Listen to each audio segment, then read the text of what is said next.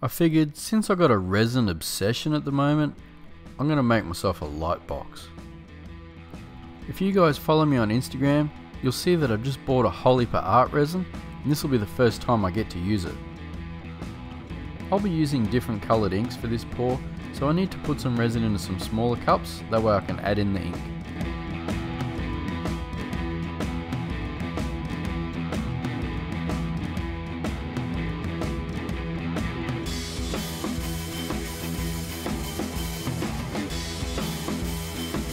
So this is the first time I'm making art out of resin like this. I figured I'd just pour some lines, get all the colours to blend, and hope for the best.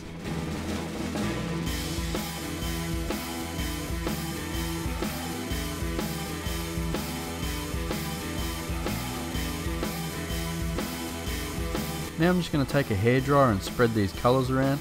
This works really well because it heats the resin up as well, and that helps it flow.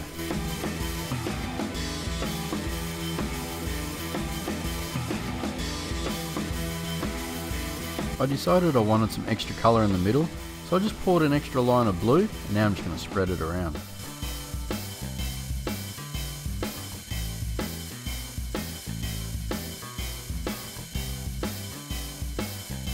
So now I'm pretty happy with my finished product. I'm just going to let that dry overnight, and I'll come back to it tomorrow. Now I'm just going to pour some clear resin over the top to make it about 1/4 inch thick. As always, grab your blowtorch, run it over the top. This will bring the bubbles to the surface and it'll get rid of them.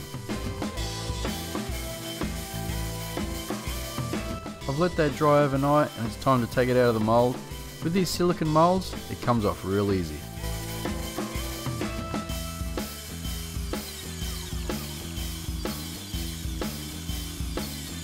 As much as I like resin, I love woodworking even more. So I'm going to take this Tassie oak, I'm going to cut some miters on the ends, and I'm going to make a box to house the panel.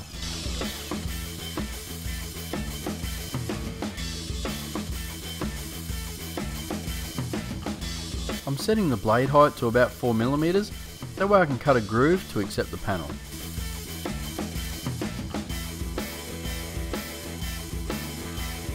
Now I'm just cutting some rabbets, that way I can fit in the back piece.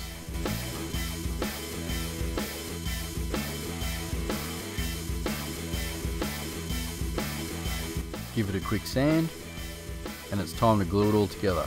I've already slopped the panel in here. It was a bit of a pain to line up, but I got there in the end.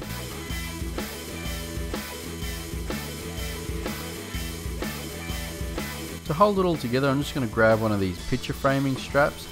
They're really handy, they're cheap to buy, and they work really well.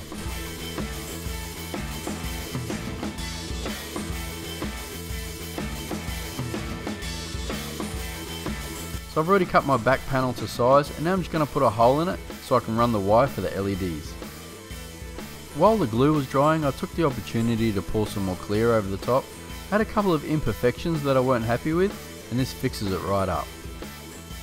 You can see here how effective the blowtorch is against the bubbles. I got one of these meter long LED light strips. It's the colour changing ones. You can set the speed and the colour and all that kind of stuff. Now I'm just going to feed it through the hole, and because my backing is like shiny, it doesn't stick too well, so I'm just going to take some clear tape and tape it down.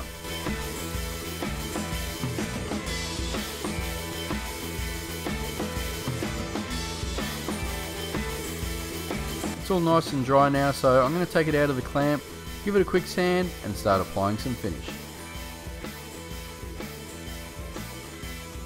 I wanted to try something a little different, so I'm going to take this charcoal stain.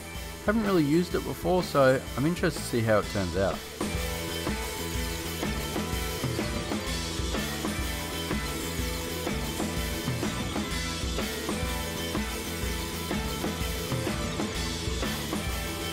I think the stain turned out quite well.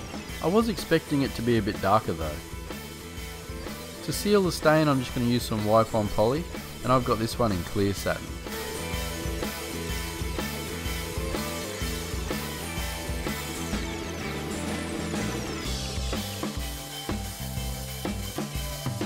I made sure that I used painter's tape to cover this resin up. I've used clear tape in the past and I found it just leaves marks on the resin. So the last thing to do is to put the back piece on. I've drilled 4 holes there. I'm just going to put in 4 screws. That way if I ever have any dramas with the LEDs, I can easily unscrew it and swap them out.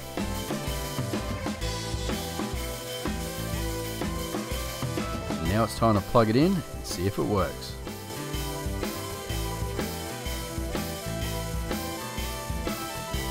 This box really comes to life when the lights go out.